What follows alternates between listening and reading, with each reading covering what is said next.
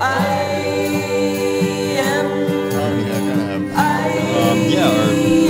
to the podcast. Our guest today is a wonderful musician who has accomplished what many wish to accomplish, which is quitting your day job and getting out on your own and following your passion and actually making a living off it and supporting yourself off it. George Stass, everyone. Woohoo, George.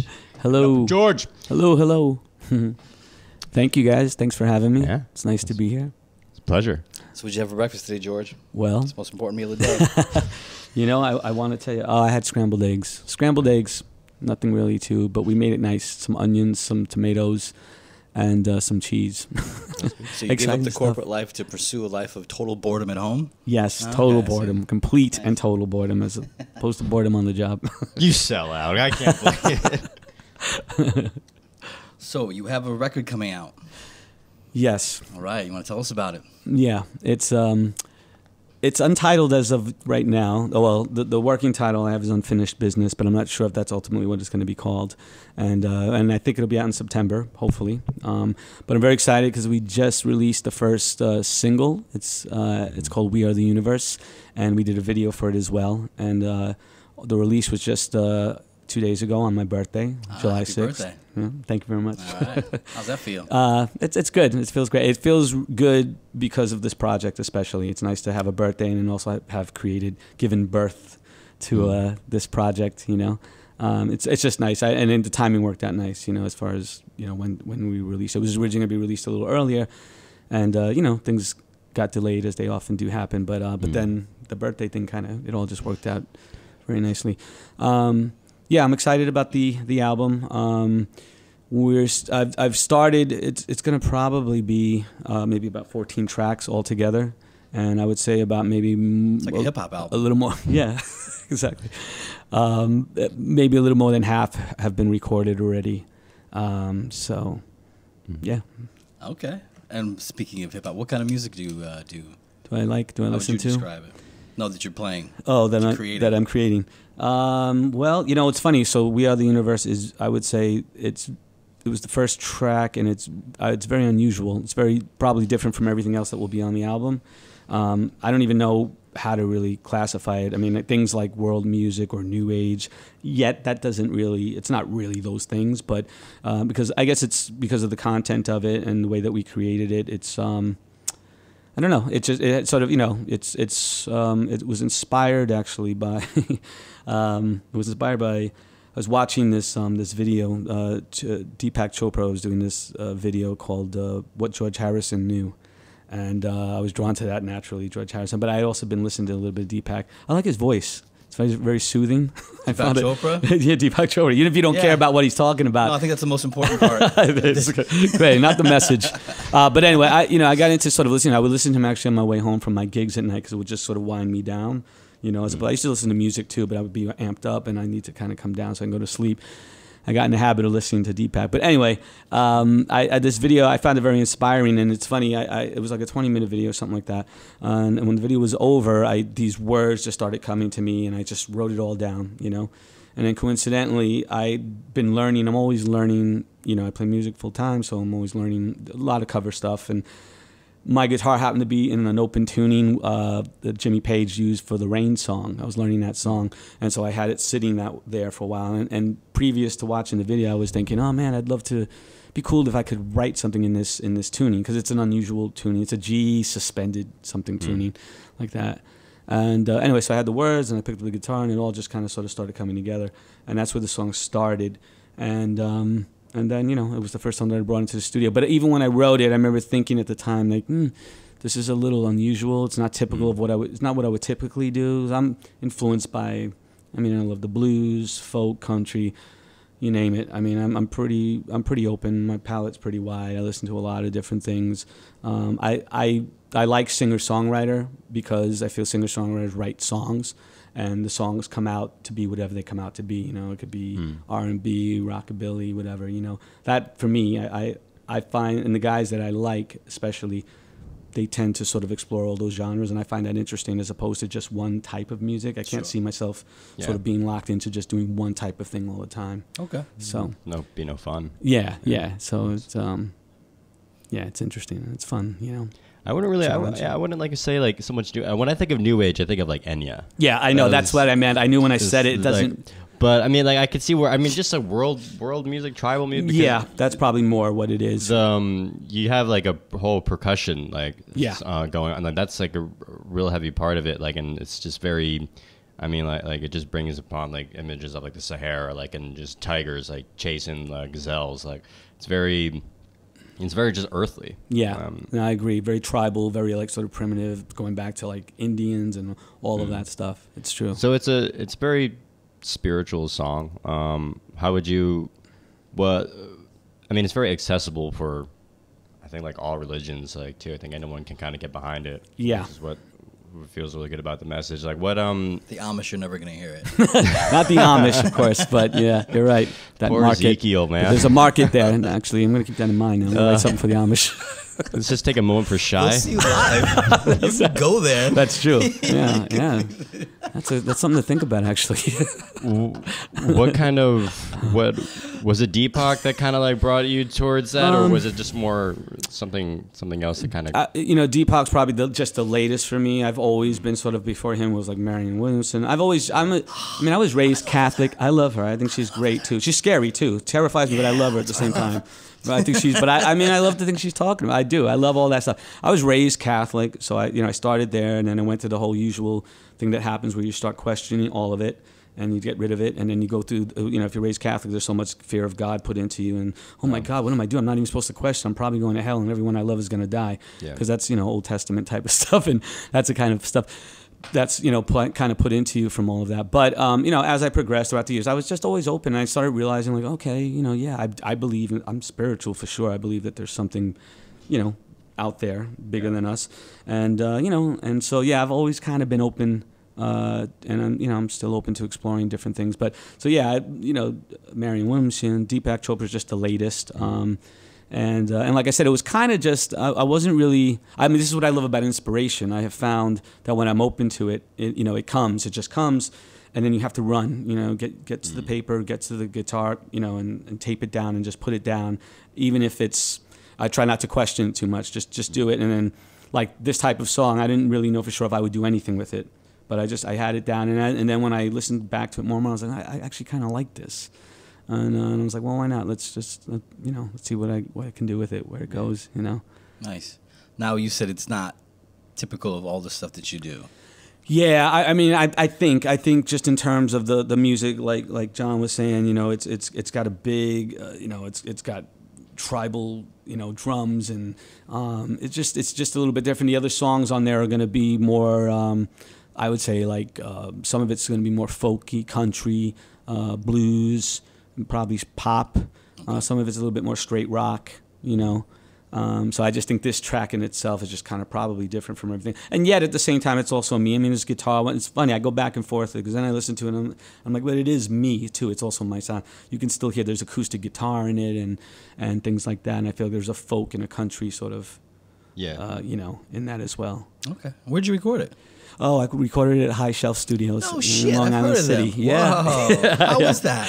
It was great. All right, nice. Great, really. Well, there's a lot of nice things about it. I grew up in Long Island City, first of all, so it's kind of cool to actually, I would never have ever imagined that I'd find myself making music here, because when I was growing up, there wasn't a whole lot here at the time. But there's something full circle about it all for me, coming back to do this and record here, and meeting James Chan, who's a producer and engineer at Hi-Shelf. He's really great to work with. I loved working with him. A very, very talented, super talented, creative guy. And I found, we had a nice rapport, he and I, especially with recording We Are the Universe. So we got really into it. James is great because he really knows his stuff, I was really impressed by his, he just knows a lot of different aspects of it all. So it's not just the recording, but he's also a musician. I saw him soldering things together, and he's into getting sounds. Yeah, I came in one time and I saw that you had a long tube that you were singing through. Yeah. Cool. It was awesome to do that, and he was so into it, and I was like, oh, this is fantastic.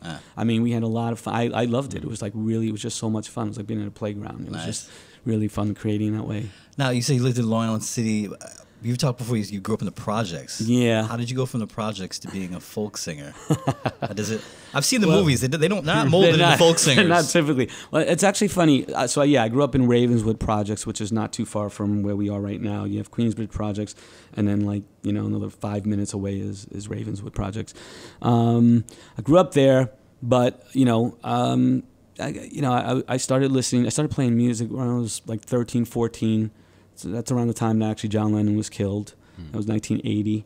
And so right around that same time, I started playing guitar and, falling in love with music and discovering the Beatles because, of course, his death brought all of that music back in a way that probably, for that time, I might not have been as influenced by if that hadn't happened because that was really in the forefront and it caught me. And by getting into the Beatles and John Lennon, at least the way that I did it, you really got into everything else because for me, I was like, they listen to Buddy Holly and Elvis and Carl Perkins, and so I found myself listening to everything that they sort of were into, and not just the Beatles, but everything else too in the '60s, and that opens you up to everything, Motown and country and bluegrass and folk. So little by little, and then next thing you know, you're listening to Bob Dylan and you're listening to Woody Guthrie because Bob Dylan was into Woody Guthrie. So all of that for me, I was taking all of that in. I also used to sing in a folk group too at the same time, around 15, 16.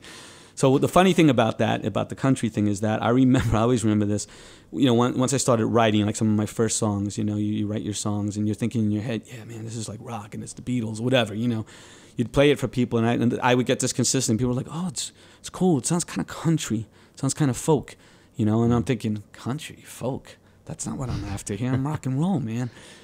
But then I realized a little bit later on, I'm like, oh, wait a minute. Yeah, that does make sense because, again, if you listen to, especially the Beatles, their earlier stuff, and the things that they were influenced by, like I said, you go back to all of that stuff. I mean, that's all rock and roll comes from all of that stuff, And I was taking all of that in, and Bob Dylan and all of that, No, in New York, there's no country music station in New York City now. Was there one back then or anything like that? Well, here's the other thing, and I do think this was a big, big part of it. I grew up in a time, and I love this, I think AM radio was great because on AM radio, it's not like today. If you think about it, it's almost backwards. Today, things are more segregated than they were when we were growing up, or when I was growing up, I feel like in the 70s. I feel like on the 70s, you heard everything on the same radio station, and I was exposed to all of it. So I'm hearing Elton John, I'm hearing Roberta Flack, you're hearing the OJs, you're hearing Kenny Rogers, you're hearing all on one station. And I was taking all of that in. I remember we had the radio on, and I'm listening to all these tunes, and the Beatles, even before I knew who they were, Once again, I was like, the Beatles, I was like, oh, I know those songs. I heard those songs when I was a kid. But yeah, my stepdad told me that like back in the 70s, he went to a concert, and for $5, the headliner was Kiss. ZZ Top opened, and then Earth, Wind, and Fire opened for Isn't them. That amazing? Yeah, you would never, because also they were figuring it out. You got to remember too. I think back then, it's not like now. It's all it's marketing and all this stuff and packaging and you got all these corporations behind it. But back then, it was still pretty new. Yeah, and so they were just all figuring it out. Yeah. Put these guys together. Okay, whatever. Sometimes it worked, sometimes it didn't. But I do think that was key, and it was great. I'm very glad that I had that, that radio was that way because I did get to hear all of these things and I love them still. And even in, I play full time for a living, and a lot of it is covers. I love, one of the things I love to do, and it influences what I do too. Like I was saying before about the Rain song, I just happen to be learning that song because I'm always learning songs. There's so much. It's like I'll never, hear it all and learn it all, but I love that it's there for me because I get so much from it. I just love discovering these things, and then often I when it's a song I want to learn, I'm always curious, like what influenced them. Nowadays you can go on Wikipedia and find out all that information. Who are they writing about? What influenced them? And that leads you always to something else. Yeah. And I love doing that and discovering that, and it definitely influences what I'm doing. Taking all of that in. Okay, well, let's talk about that. What precipitated you to getting rid of your job and doing music full time? Weren't you doing the right thing, bro? Wasn't the plan working out? Did you have like any sort of like, fuck you guys, I'm out of here, or was it just a quiet sort of? I kind of had a little bit of both in a way. What were you doing? I was the last job I had before I did this full time, I was working at, believe it or not, at a law firm. Which was just something I fell into. It wasn't like, but I'd been there 3.5 years. I was sort of in an office position there, and I was there. it was different for me because I never had a job like that before. Everything I did before that was sort of like, you know, it was messenger type work or, you know, working. I worked at Tower Records, you know, I was a sales clerk and things like that. Cool. This job was cool because it was like, you know, respectability, it was good money, benefits and all that. And I had a girlfriend at the time who I was living with, so I was really on my way to sort of being, you know. You were bona fide. Bona fide, exactly. And, you know, she was right behind it. And it felt good for about a year and a half. And actually, there was a brief moment there where I actually thought I was actually going to give the music. It was the only time I've ever done it in my life, and I think maybe it lasted for 2 weeks. I had a little band, and we were doing pretty good, and we didn't have a permanent drummer, but it was myself, another guitar player, and a bass player, and we were starting to make a little progress. You know, back then you had the music papers. We got a little write-up about our little Roots cassette that we made. It was 3 like original songs, and that was going really well, and then we just you know, it imploded and it fell away, and I was devastated by it. And I was so much so that I was just like, I'm not doing this anymore. I've put too much time and money into this, and I just felt like, and I had my girlfriend, I was like, fuck this. Can I say fuck? And I said it. Why not? So I just thought, okay, I'm not doing this anymore. I didn't want to do it, but I couldn't stay away from it. I mean, I guess maybe it was 2.5 weeks at the most, and then I ended up finding myself picking it up again and going to play open mics and things like that. And so I wanted to pursue it. She didn't really want me to pursue it. She wanted me to, you know, she wanted to get married and have babies and all that kind of thing. And George, when are you gonna grow up, George? These pipe jeans of yours, you can't do this. Yeah, exactly. Oh man, I need a real man. But I was at the law firm. I think what really happened is in the back of my mind the whole time. I just might be a little fuzzy on this. I think she and I the relationship ended, and I was still at the law firm. I was gigging at night. I used to gig at night, and it was becoming harder and harder to do both. It's hard to get up and be at a job at 8:30 in the morning, and then go play gigs at night. But I was doing it, and in the back of my mind, I think I was wondering if I could play music full time. I just always wanted to see if I could do it, and. Fate, if you want to call it that, things happened at the job where it got to a point where there was an issue there with my supervisor, and you know, basically things were coming to a head, and I was going to have to make a decision about whether or not I wanted to stay there anymore. This is the hero's journey, bro. Yeah, no, this really is. Well, I have to say, this truly was a turning point for me in my life. It was one of those moments, and I don't know, they don't happen often, but where I was aware that it was. I was very well aware that this is one of those moments, and like, you have to really make a decision here. But it was beautiful because it was one of those things too where I opened my eyes and said, wait a minute, you have all these gigs that you play at night. You probably actually could do this now for a living. You know, if you want to, you can give it a shot. And that was actually kind of cool. So it forced me to sort of... a little shove. Yeah, exactly. And that's what it was. I gave my 2 weeks notice. There's a lot more that happened regarding that, which was very... you know, I was very proud that I was able to sort of give my 2 weeks notice and sort of let this guy know what I thought about him and things like that. For me, there was no fear there because this was not a career I wanted to pursue, and so it was it's you know, it was a good feeling to be able to sort of very ethically deprived.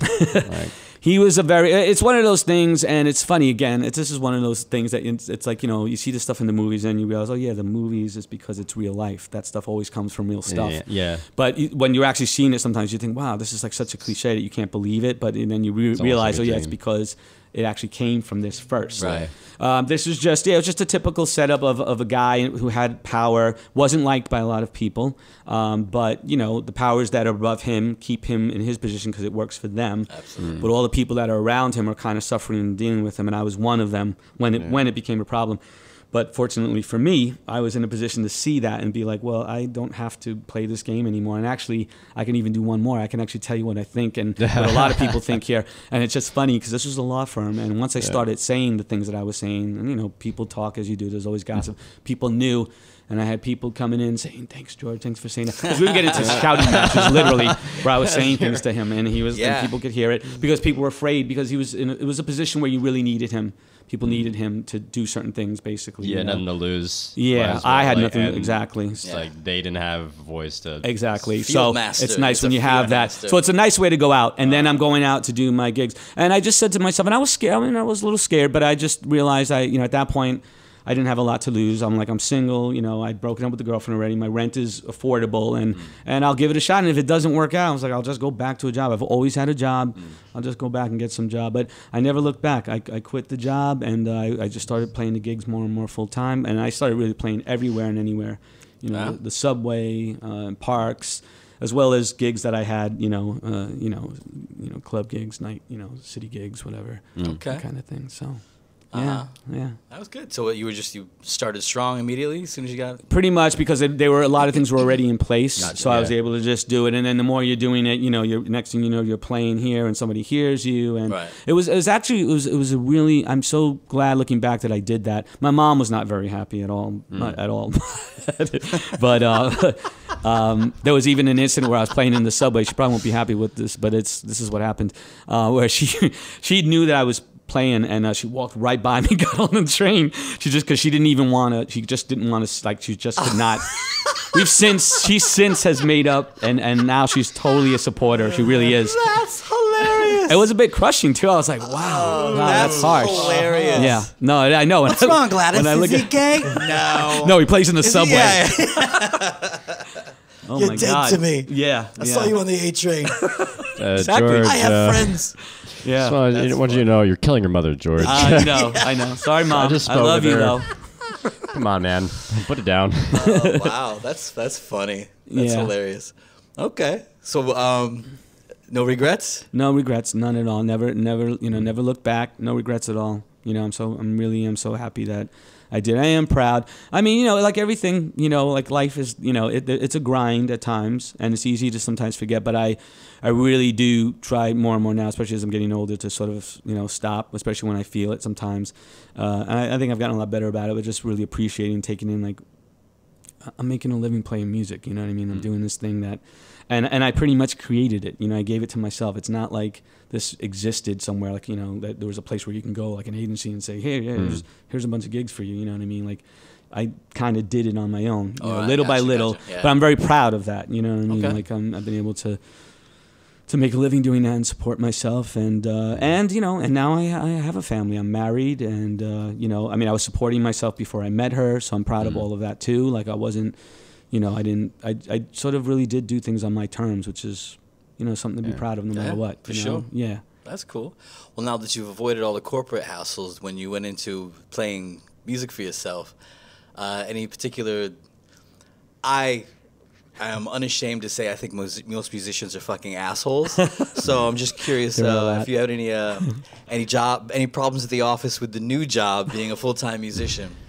Well, you know, yeah, I mean, of course, and there always are. There's all different aspects of it, right? Like, from playing places that are horrible, where everyone's miserable and unhappy, and that is usually always comes from the top, and it's reflected all the way down. And I have definitely turned gigs away where I've been like, I don't like the vibe here. It just doesn't feel good for me, and I'm not going to perform at my best if I don't feel good in a place. You know, and fortunately, I've been able to do that. Obviously, sometimes you need the money, and you take gigs and you do them. Over time, and I've done a lot. I also do a lot of private things, and that has built up over time. I'm very fortunate with that too. I've gotten, like, you know, you play at a party, you give out the cards, and then people repeatedly are like, "Oh, I heard you here. Would you, you know?" So there's been all of that. But yeah, there've been other. There's definitely been that. I've seen other musicians, like you say. You know, I've played in places where the guys before me or after me, or, you know, I could see, like you said, that they're not happy what they're doing, you know, and that's kind of a drag to be around it sometimes, to see that, you know, or it kills the vibe that's in the room for the people that, and then you got to come up next, you know, or they're clearing the house out, you know, all of there's those things too. Have you experienced like any like super shade, like almost like sabotage, like crap from any other musicians before, or like is that something that like goes on? I mean, for sure. I'm sure it definitely does go on. Nothing comes to my mind right off the bat as far as that goes. But, you know, the other thing, well, for me, and I think this is also key. I mean, I'm very, very lucky because I'm self-contained. It's just me, you know what I mean? I don't have to depend on any other musicians. I mean, and that, like the incident I spoke about earlier with the band, I mean, that was kind of also part of it. I just decided I'm lucky because I can sing and I can play guitar, so I can accompany myself and I can sing, and I don't have to, you know, I don't have to have somebody else that I need to play with. Because and it's great to play with other musicians. I mean, I love that. I do. I love having a band, but you know, it becomes complicated. Not to mention financially, you know, because then it becomes harder to make a living at it if you have to split the money. But also just in terms of relying on people and dealing with egos and all of that stuff. Yeah, that I've been pretty fortunate, I would say. I mean, I may be missing something right now. I'm sure if I think back. Blocked out. Yeah, probably. Yeah. I mean, I could tell this story. This was a band situation I was in with a drummer who we used to play with. This guy was super talented, great drummer. But I've never seen this before or since. This guy was the type of guy that would manage to piss people off like within minutes of meeting him, and it was terrible, you know, to be in a band with somebody like that. I remember, like accidentally, or like he just accidentally, kind of, like he couldn't help himself. That's just the way he was. Socially awkward. Yeah, totally. So much so that I remember, like, there was a gig we were doing one time. And we got to the place, we got to the gig. We're not even in there like maybe 10 minutes at the most, you know, to set up. And somebody in charge came up to us, me and the other guitar player, and said, "Who is this guy?" And he was talking about the drummer. And he had pissed him off. I don't even know what. He was very neurotic, very talented. I mean, he drove us crazy too. So I know, you know, and anyway. And I think we ended up having to leave. We didn't even get to play the gig because he pissed them off so much. Yeah, it was like. Did he say something? I don't even remember it now, but I know that it was. And I also remember when we got to the gig, I had a headache one time we got there because of him, because he was very neurotic, and he was talking about something, and it was just really it would just get really out of control, and then I would be like the counselor in the band too, because you know the bass player would call me and say, you know, to talk about him, and the guitarist would be doing it too. So I'd be the guy. So hearing all of that after a while too, you know, it's too much, you know. Yeah, I used to, like, when I was younger and like read up, you know, your favorite band like breaks up. You're like, why? Like, why would you do that? Absolutely. And then like, well, fucking take the money, man. Who gives a fuck? Every job sucks. And then when you're trapped in a van with someone you can't stand and you're nowhere near home, you're like, this will never fucking happen to me again. It's a really good point, and I got to say, it's funny. It's something that I've really come to now more and more. It's exactly what you're saying. I've thought about this too. I totally get it now. Because I used to feel the same way. I'm like, what do you mean these guys hate each other? What are you talking? Like, what's the hate? What do you mean they hate? But when you're in a band, you totally get it after a while. You do. Because there's all these little things. There's all that stuff. You know, there's egos too. You know, there's insecurities. There's just so much. Because it's a very intimate thing. Yeah, it's a cliche to say, but it's a marriage. It is. But it's a marriage you did not choose. You're like, fuck, I'm stuck with this person. Exactly. That's true. And you really are at the mercy, especially if the music is good. If you're creating something. When the sex is good. That's the same thing. Everyone loves this. It's such a high. Yeah, you don't want to lose that. You don't want to lose it. You're like, God damn, it's, you know, but you pay a price. Yeah. What is any notable places you played around that the gigs were interesting? Yeah, well, I'll tell you. Actually, this is kind of, I played the Apollo, right? But this was I did this with a couple of musician friends of mine. This is back, right? I hadn't actually quit the day job yet. I was just about to, and it was amateur night at the Apollo. Ooh. And it was my friend's idea. He was a singer-songwriter too, great guy, and we would do a lot of gigs around the city, and we play in the village, in the parks. We even used to play on, I don't know if you remember WBAI radio. It's still around, I think. Yeah. We used to do a show on there, you know, on like late. It was like, I don't know, 2 in the morning, 3 in the morning. Brutal. Yeah, yeah. But it was kind of cool because we're on New York radio, and we would sit up there with our guitars and play. Anyway, he wanted to audition for the Apollo, so I was like, all right, why not? You know, I just went along with it, and another friend of mine, and the three of us, we passed the audition. And I remember at the time kind of surprised because it went quickly, you know. They just heard us quickly and they said, yeah, you're in. I was like, oh, we're in. All right. Yeah. I started realizing more and more, like, I don't know, man. Feed him to the The day of the show comes and we get in there and, you know, you're down in the green room where all the acts are and there's a TV and you can see them up on the stage and you can also hear. And I mean, we were, you know, 3 white guys. Yeah, they were like, get in. Yeah, totally. Two acoustic guitars and a saxophone player. The acts that were on stage at the time, there was like a dance group, there was like a hip hop act. Those guys are getting booed. Oh, and they're good. shit. And I knew, I was like, and I'm seeing that, and I already had this feeling about Ready it. for blood. I didn't invite anybody to the show. But my friend, his mom had flown in. He's from England, and mom came in.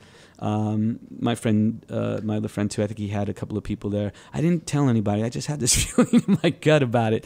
And sure enough, they tell you before you go on, rub the little, there's the log or whatever. Yeah, something up there stump. for good luck. And they also say, even if they start booing you right away, they tell you hang in there for a little bit because sometimes you can win them over. Sometimes, so don't just give up. But I'm telling you, we hadn't even played a note. They introduced us, and we're walking up to the microphones. We haven't even played a note, and I know, so they're just seeing us. And they started booing already, and we hadn't even played a note. And I could see there was a girl got up, and she's waving her finger going, oh, no. It sort of all happened in slow motion, too, but I always remember it. And, and it was just, the Sandman came out, and we got booed. We didn't even really get to play. I think we got a few seconds in, and my friend was taping it on a cassette tape. And when it was done, I remember he was so devastated, and it really kind of broke my heart in a way. I felt bad because he was really, really devastated. And I even said to him, I was like, this doesn't, we played these songs. I mean, first of all, what that was about. Right? They hadn't even heard us. Yeah. So it wasn't judged on us at all. And these, we've played these same songs in the village. I said, this was not our thing. This was just a thing. But he was like, take this cassette. I never want to hear it again. And, so anyway, that was my the Apollo. But I also was very proud of it. And I always remember that before the performance. I remember trying to take it in and thinking, no matter what, we're going to be able to say we played the Apollo. Yeah. And we were on this stage where all these great acts have been. And when you're there earlier in the day when we were there, I remember looking at the wall and seeing all the pictures of everybody that's been there. So, I'm kind of I'm proud of that. Yeah, no. I mean, it also, I don't know what it was like then, but now it's just like, to say you got booed at the Apollo, that doesn't mean anything. You know what I mean? I know. It's just that's like, true. It was going to be this, either or. Right, exactly. Yeah. Well, that's interesting. Builds up some of that callousness of stage presence where you just.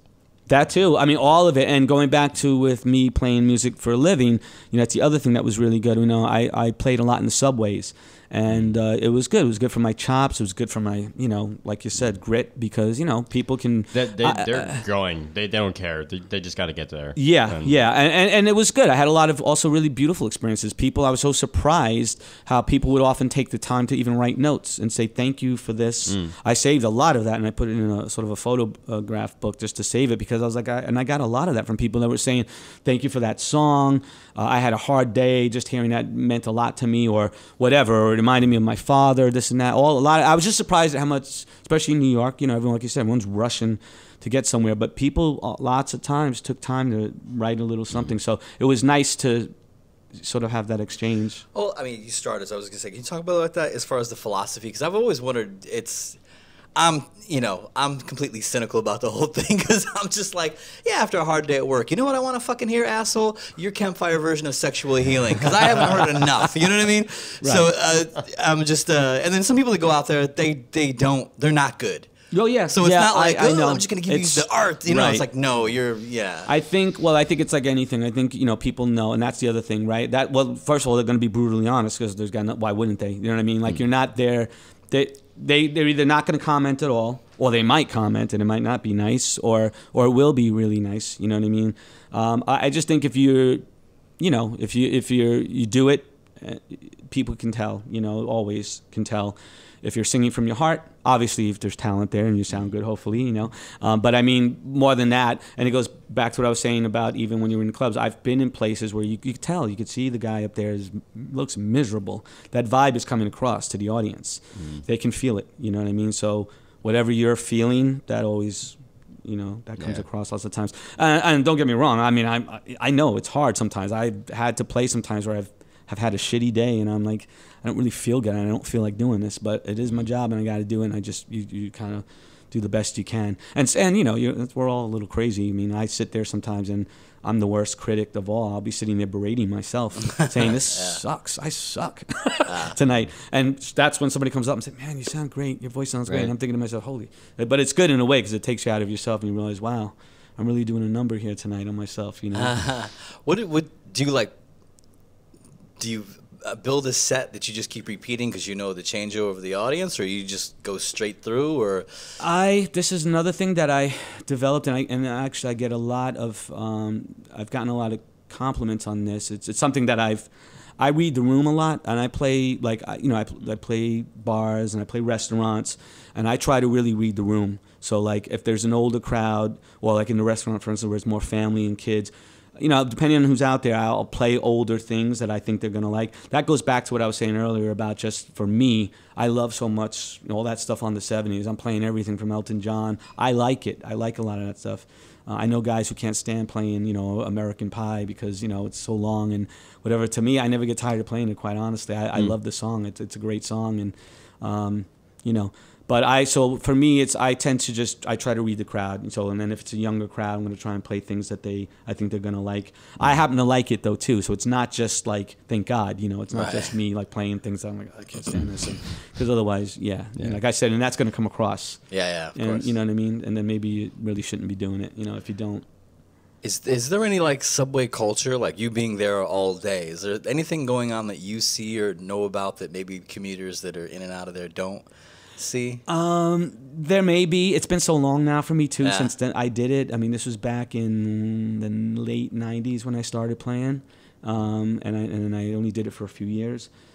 So not so much that I recall. You don't get to know the people who sit on the bench all day? Oh, well, you know what was funny, speaking of that, this is kind of sad though, but I used to play by the World Trade Center, and just before 9/11, it was I forget the stop now, it was on the NNR train.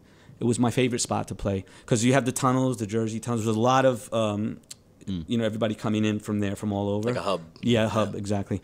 And some of the most beautiful people, and I would see a lot of regulars and people that would see me. I made great money there, but smiles too. It was a lot of that. There were certain spots there, and I just always had a fondness for that particular spot. It just always was good. Yeah. And after 9/11, I had stopped shortly just before 9/11.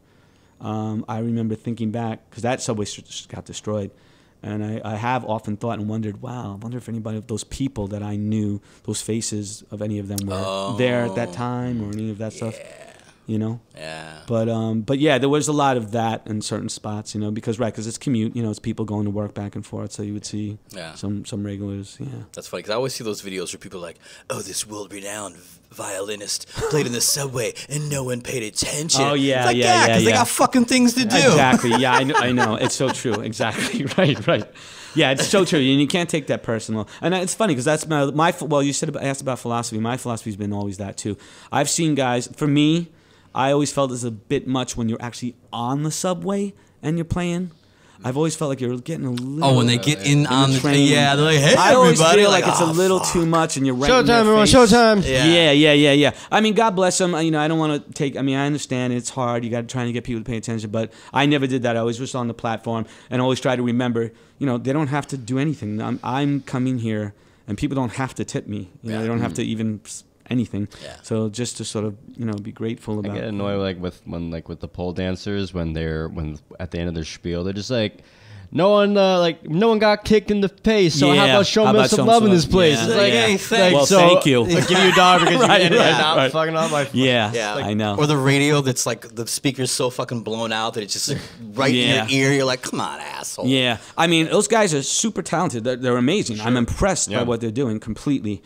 And I don't even know where do you. There's I've seen some bullshit stuff. I don't remember there was this little trend with kind of voguing with your fingers, and that they would do and it'd just be in the subway. Yeah, where they would stop. They just do this little voguing move on their fingers. Oh, really? Stupid, man. Go back in the do flips, please. Yeah. Go, kick me in the face, please. Yeah, exactly. Anything but this. Right. So how did you become a folk singer? Well, I guess I'm in my head. I'm thinking of I think that's about. Oh yeah, I think it's time for a commercial for Hi-Shelf Studios. Hey, we lost the hero. Well, all right, we're back and we're taking calls for Ask a Sound Man. You ready for some calls, Sound Man? Yeah, sure. Oh, all right, we got Josh on the line. Josh, what's your question for the Sound Man? Yeah, my band had a gig about a week ago, and we lost a few of our adapters. Like the sound man, he didn't even help us out. It was my impression that you guys said you had the equipment at the club. You guys are supposed to be professionals. Listen, Listen, you're playing your gig at a music venue, not a music store, all right? It's up to you to have all the things that you need for your performance. Don't rely on our inventory. Yeah, okay. Last question. Why are Soundbed always so miserable, huh? Is it because they're failed musicians? I get a paycheck. You get drink tickets. Who's the failure, you talentless piece of shit? You know, if you don't like your job, why don't you just quit? You know what? I love my job. I just hate the narcissist pieces of shit clientele. That's why. Yeah, right. Why don't you go fucking get on to you piece of shit. You guys like this town on stage getting the sweet poontang while you live in your Bobby pathetic hobo. Crusty anus, all right? Hey, are you facing indictment from the IRS? Is bankruptcy knocking at your doorstep? Has the wealth value of your wedding ring not sustained your marriage? Do you want to make the divorce appear to be the child's fault? Are you undergoing deportation due to fear of immigration? Does transmission fluid need to be checked? Atrocity exhibition need a patent? Isolation license need to be renewed? Auto-suggestion overstepping the bounds? Incubation shed not producing enough Kevlar zinc splices? I'm just spouting out a bunch of Joy Division song titles at this point. I'm Jerome H. Diamond, attorney at law and shit acolyte, and I can get you out of almost any jam. But don't take my word for it, just listen to a testimonial from one of my clients. Designated personnel of HRQ 37.89 Duck Duck Goose. Take it away, Miss HRQ. You heard it right, folks. I got him a brand new Cadillac. You want to know by now, I got results. No haggle, no hassle, no bullshit. You got bad credit, you got no credit, then too bad, asshole. That's not my problem. So come down to my offices, completely located next to the Mercedes-Benz, the Topeka car lot next to the freshly painted Cracker Barrel. Don't make me sue your ass. We are the universe.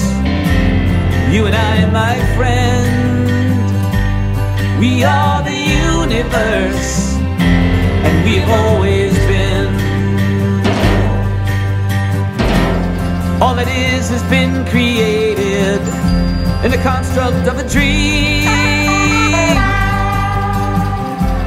from the flow of consciousness manifested in the stream. Well, that's we can segue into the projects. Growing up in the projects. So, what's it like growing up in the projects? In the 70s, right? Yeah. Honestly, my memories of it, you know, and I'm sure this is also because of time. You know, with time, you look back at things with more fondness. Hopefully, maybe. Well, it was nice. I mean, honestly, I think the projects I grew up in were probably one of the nicest projects around. And because I always say there were flowers and trees and gardens and butterflies. Like, I have these memories of going out the back of my building, and there was a guy upstairs, an old German guy. In Queens. in Queens, yeah, in Ravenswood Projects. His name was John, and he used to yell at all us kids to get off the grass. Well, he used to, and there was this big, like, patch of grass right behind the building, and we would play in that grass, walk in that grass. And he eventually put a garden in there and was growing vegetables and things like that. And he used to yell at us to get out of there. But you know, I also remember the maintenance, the housing. They would go around with their cutting the grass and that smell of the grass. I remember these things, and they were like, and you know, it was beautiful in some ways. On the other hand, it was the projects, and you know, there was definitely. You know, because I always want to be careful. I don't want to make it sound like, I mean, yeah, it was the projects for sure. And the projects I grew up in were between two other projects, one being Queensbridge, which is right here, and then Astoria projects. And those were rougher projects. And the kids from those projects used to come into my project, you know, our projects there and steal our bikes and things like that. So it was kind of like, oh, they're coming, you know, it was that kind of stuff. But for me personally, in my own experience growing up, and the other thing that was nice about where I grew up at the time in the 70s, it was a mixed neighborhood. So you had everybody living there, Polish, Italian, black, you know, everybody, Spanish. And I'm glad that I grew up in that environment too, you know.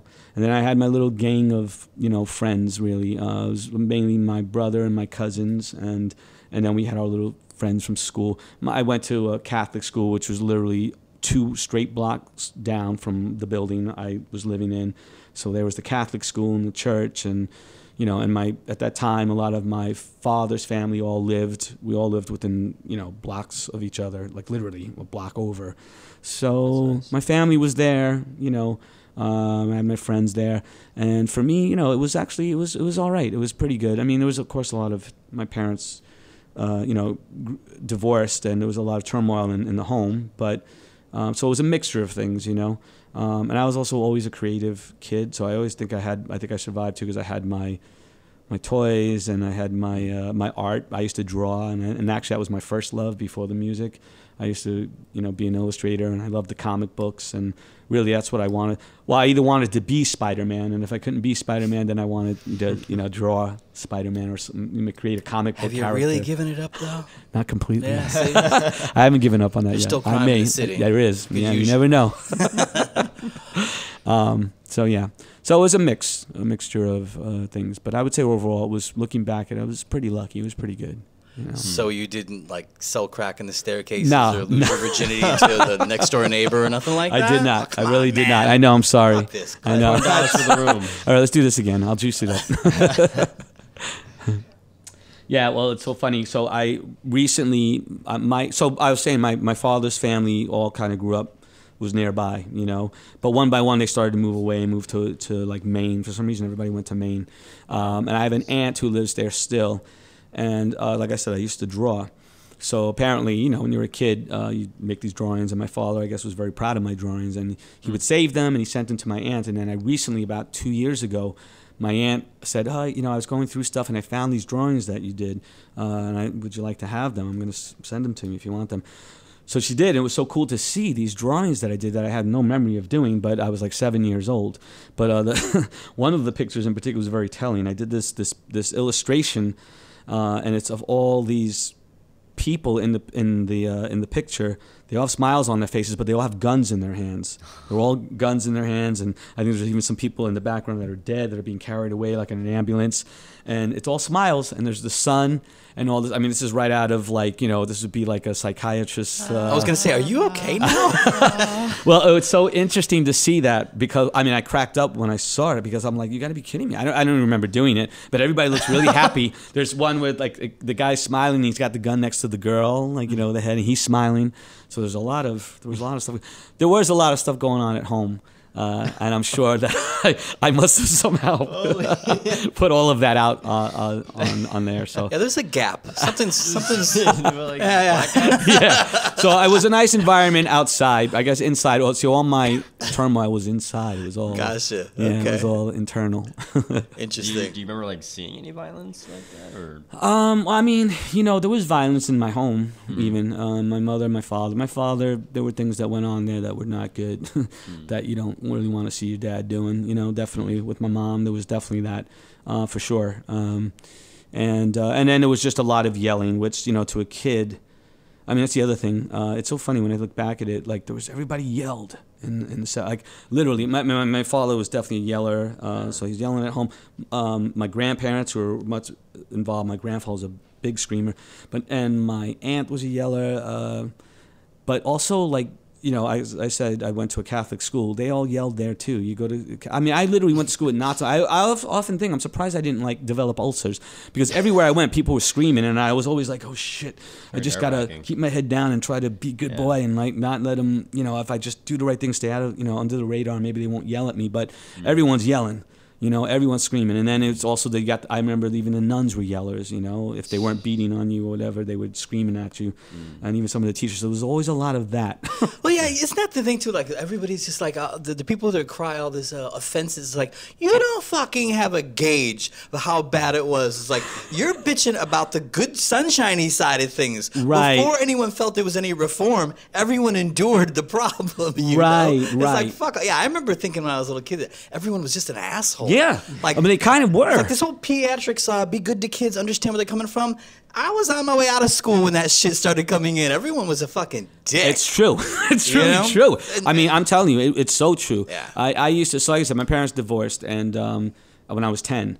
So, but my father moved down the block. He hooked up with some lady, and she's literally down the block. So my mom sends me. I got to go get the alimony money. So I got to go knock on the. They sent you? Yeah, they sent me. What the fuck? First of all, what the hell? I'm 10. Yeah.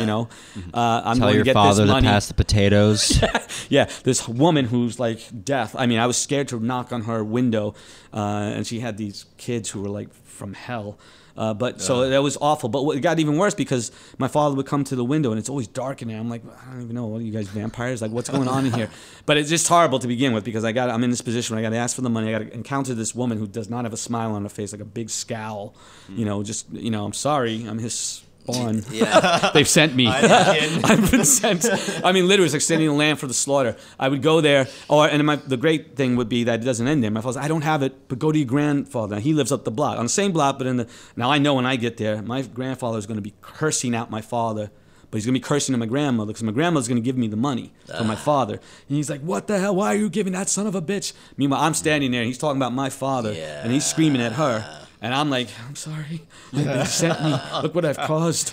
Jesus, I'll just take the money. Thanks. I really am a piece of shit. I should just call up. Because this money is for us, to survive. So what a horrible, horrible feeling. Yeah. However, the good side of that was it motivated me to be like, I ain't doing this shit no more. Why don't we have our own money? I know what I'm going to. I'm going to get a job.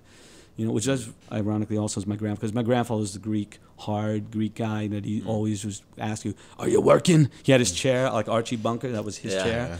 And whenever you saw him, it was like, eat all your food. And I remember as I got older, I mean, it's funny, as I think about it, I'm thinking I was 12 or 14. Like, why do you ask me if I'm working? But but he grew up from a time that was really, really no hard. Unions. Yeah. I mean, he was working. So I know he was a hard man. But anyway, so there was all that yelling, and no considerations at all for your feelings. This kid is there. I'm like, oh, maybe we shouldn't be bad-mouthing so-and-so in front of... That's his father you're talking about. Yeah. And you're cursing out his grandmother. Yeah. And, I mean, it was so before much... Dr. Spock. Totally. Yeah. Totally. Yeah. There was so much of that. Yeah. And then I'd go to my aunt, and I'm hearing my aunt... this is how it was. The adults would talk like as if the kids don't have ears and no brains in their heads, and we can't put it together. Like, you're talking about my mother? And, Yeah, she's like right next to you. Yeah, that's right. You're right. It's really bothering her. It's really bothering her. Yeah, and I don't feel too hot about it. No, she doesn't either. But she's visibly distraught. Yeah, so there was a lot of that. Yeah, a lot of yelling and a lot of so that's enough. So you don't really need the project stuff to be a wreck to come out of it and be like, Now we use the word projects all the time, but like back then though, was it indicative of a sort of economic class, or was it just because the word project is because they were these new developments? Yes, and it literally was like a project. Like, let's put these people here and let's see what happens. Yeah, totally. Well, my understanding, at least from what I understand about Ravenswood projects, is that it actually was for what the middle income. Actually, it started out there. It wasn't like, and I think at some point they lowered it so that it could be more affordable for everybody. Right. And perhaps that's why it was more mixed when I was growing up. Gotcha, you know what I mean? Gotcha. Yeah, that's what I heard about. At least with Ravenswood, so yeah. Which, I mean, I guess I'm glad in a way that at least I grew up, around a mixture of people, you know? I think was a great thing. Wow. Yeah. For sure. Yeah. Yeah, that's funny coming to New York City. Right. I came in 1994 and still met people in Brooklyn that were like racist and weird. I'm like, well, how? Absolutely. I know. Well, you learn that. It's so true because I would go out. There's these pockets of like, and later on when I moved and I lived, like if I lived in Bensonhurst for a little bit, I was like, shit, I'm scared of these people. Yeah. I'm white. Yeah. But I can tell there's a certain mentality there, and there's a certain way, and they're very isolated. Yeah. They like that's exactly what it is. Yeah. That's exactly what it is. It's the isolation, and you don't have to go very far. We think about the South. We think about no, it's here in New York City too. In these neighborhoods like that, and I've seen it. Whether it's Staten Island, I'm mixed. Like I said, you look at me, my skin is white, but I'm half Puerto Rican. I've never really felt like I fit in any particular group, and that's how I've always felt because I never felt I wasn't. My mom speaks Spanish, but we didn't speak it in the house, so I didn't really feel like I fit in when I go in with my family and see them. They can speak Spanish, I can't speak it, and then on my other father's side, it's Greek and German, and so there too, we were a little bit shunned a little bit. It felt like growing up on my father. A lot had to do because of my father. I felt like from his family, because my father didn't go to college or anything like that, but his sisters did, and I mean, they did good. They did good for themselves, but we weren't really, because of my father, a lot of it, because he was always in a position of not having money and asking people for money, so that didn't sit too well with them, so naturally they would want to kind of avoid, and as a result, we were lumped in with that. So that's also a stigma that you carry a little bit, like, we're these, That's I'm half Mexican, and the same thing when I was born, like, and I was in the nursery, my mom would start to speak Spanish to me, and they were like, at the time it was 99 too, and they're like, don't do that, like, it's like, and so she just didn't do that And I didn't grow up. My sister grew up learning Spanish. I didn't. And when I see my grandparents on my mom's side, it's like it's like I could tell there's something very loving coming out of your mouth. Yes. I don't know exactly what you're saying. It was exactly like that with my grandmother on my mother's side. Never, and she never, even to the day she died, she never learned a word of English. Couldn't speak at all. And same thing, she'd come over. She'd bring a little packet of Fig Newtons, these cookies. That's what I remember. That was the thing. But it's the same thing you said. I could tell it's very loving what's coming out. You could feel that. Yeah. And they often smell nice, these grandparents. And but those are my memories, and those are that's what you hold on to, sort of like. And then my grandparents on the other side are always just expressing disappointment. That's right. Well, that's my. And I understand that.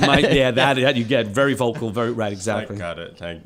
I'll try better. Right. It's like, you're right. He is a piece of shit. I'm sorry, I'm his son. And thank you for this money. I think I've paid the price, more than paid. I'm gonna need this for therapy later. Thanks. I'm ashamed, but I won't go hungry tonight. Right, exactly. You're right. So for growing up in the projects and making the conscious decision to leave your job,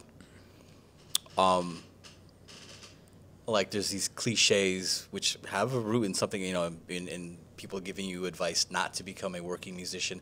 And it's 9 times out of 10, it has everything to do with finances. People say it's just not a good way to, Absolutely.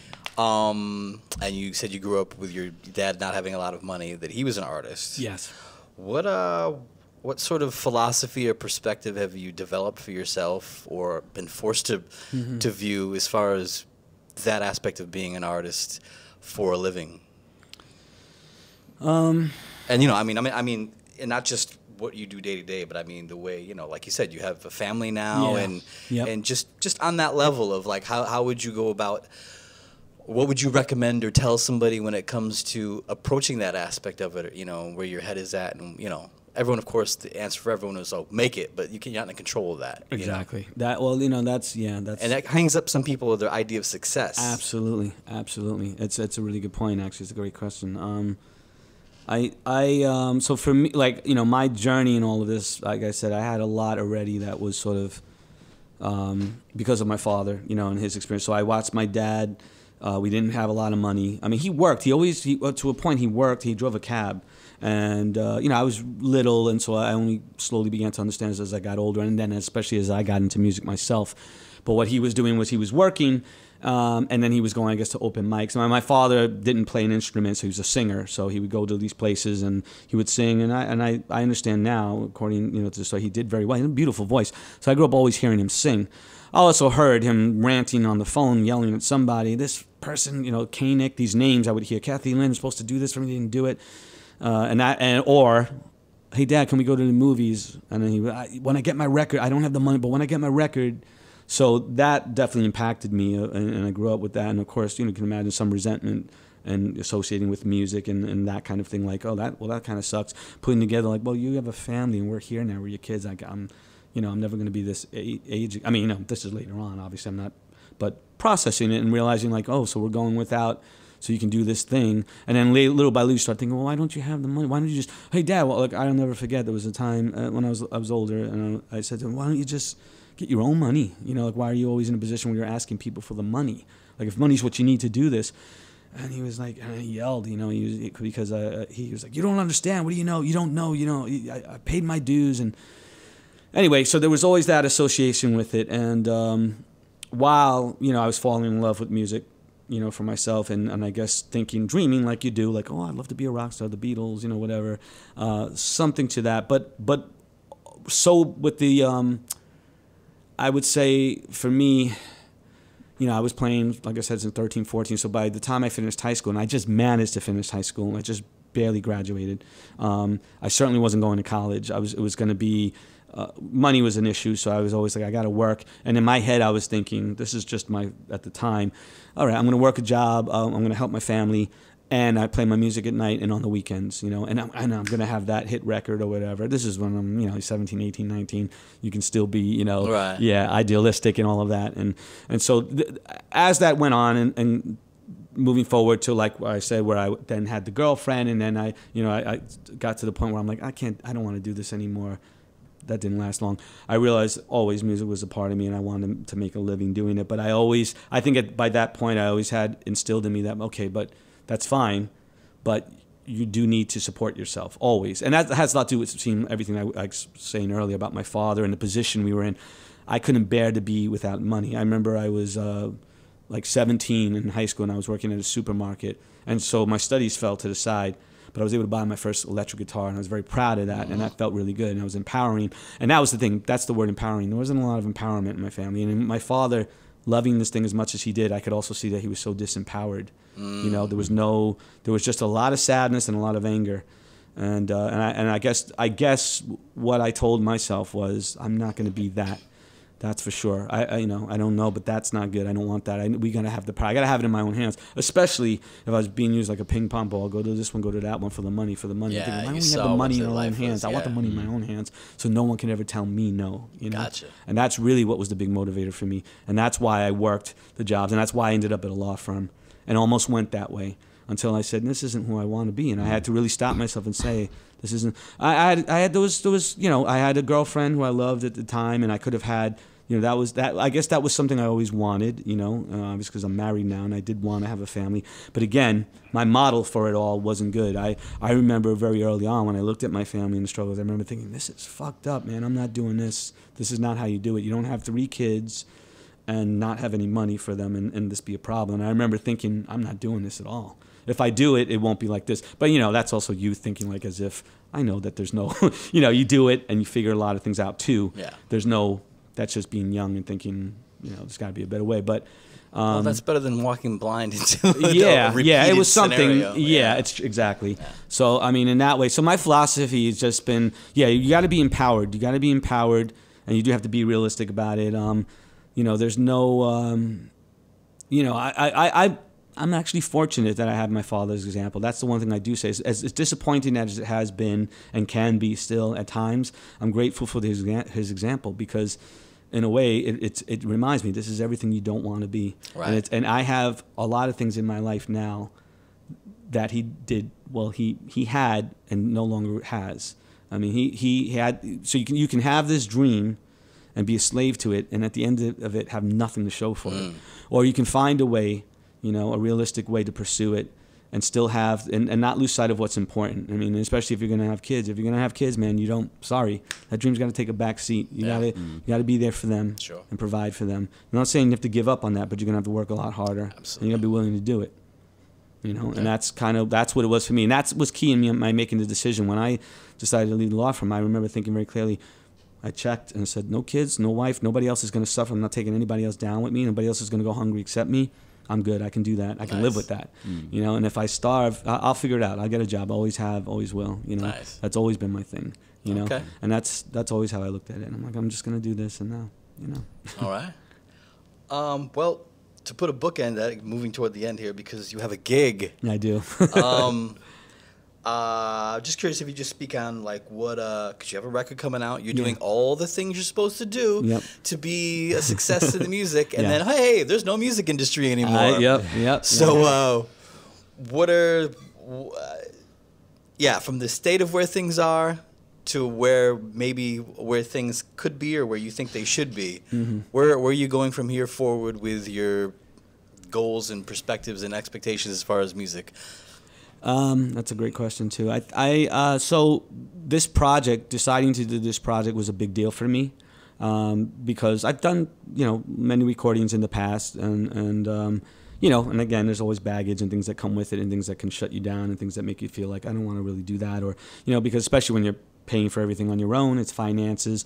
But more than that, it's all the emotional investment that you put into any project, and how that's going to turn out, and the disappointments. The disappointments are the big thing because they haunt you. They can haunt you, and they can stop you in your tracks completely if you let it. Just like randomly sitting in the bus, like yeah. I'm not doing that anymore. You're not even aware sometimes that that's what's at play. But the truth of the matter is, I love music. I always have. I still get up every day just the same as I did when I was 13, 14. I still love to pick up the guitar in the morning and play the guitar. Even if it's just playing Buddy Holly or whatever it is, or somebody I love, I still love to do that. So it starts with that. I'm always connected to that. And so I've been writing all this time, and so I started this project, and My goals, I guess, is just with the understanding, like you just said. I mean, the industry is completely. I don't even know what it is anymore. You know, and actually, it's not completely a bad thing. What's nice is that we're doing like what we're doing right here. There's a lot of stuff that's in our hands now, which is actually really good. Right? Because in the past, the 70s, whatever it was, you had to be signed to a label, and you had to. There was no way in. There was no way in. You either were in or you weren't, and then you were at their mercy, right? Because it's like you got to do what they're going to say you got to do, and whatever. So that's kind of nice. I don't know what's going to happen, but I've made my peace with it. When I decided, right before I decided to do this project, that I told myself, and I said this to my wife when I talked to her about it, that I said, I'm going to do this, and I'm going to not attach much to it. I'm going to do it. I'm going to have fun doing it, and I'm not going to make this. I'm not going to make this a defining. This isn't going to define my career. My career is what it's been, and it will continue so long as I want it to. It is what it is. But this is. Yeah, this is just something I'm going to do that I want to really do, and it's going to be a document. At the end, if nothing else happens, if nobody else hears it, it's going to be something that I enjoyed the process of doing. I had fun making it, and I will have something that is mine, even if I'm the only one, like a photo, like an album, that I can look back and say, that's what I did during this time, and it was time well spent. I'm happy. I'm proud of that. I enjoyed that. Maybe I wish I did that a little different or whatever, but that's always, that's always the case with anything you create. But overall, it was a good experience, and so I'm really determined to do that. And and in the back of my head, if I'm completely honest, of course, there's a part of me that's going, and maybe something will happen. Maybe I'll get lucky with something. Maybe one song. Maybe I'll sell the song. I mean, I'm very realistic. I'm not out to be a big rock star or anything like that. But who knows? Who knows if I can get a song in a movie, maybe, or if somebody famous wants to do one of my songs, hey man, that's great. That'd be great. That's not a bad, Yeah. So nice. Yeah. Okay. So where do you have a website? I do. Yeah. It's my website is www.georgestass.com. Okay. And you have a video out now. And I have a video. Right? We just did a video for the song is "We Are the Universe," and it's on it's on YouTube on my channel. You can see. It's "We Are the Universe," George Stass. If people put that in, it'll come up. And when could they listen / purchase the record? The record is actually available now for purchase. It's on iTunes and Spotify, and it'll probably be on a couple of other things. I forget some of them take longer to get onto the other music services, but it is available as of right now. It's out there. So the video's out there, the song is out there. And your gigs are on your page? On my page as well, nice. They're listed on the website. All right, sounds good. Well, good luck. Thank you so much. It was so much fun to do this. Thank you guys so much. Right. I had a blast. Thank you. Right. Take us out, brah. And this is the Oddcast signing off. All right.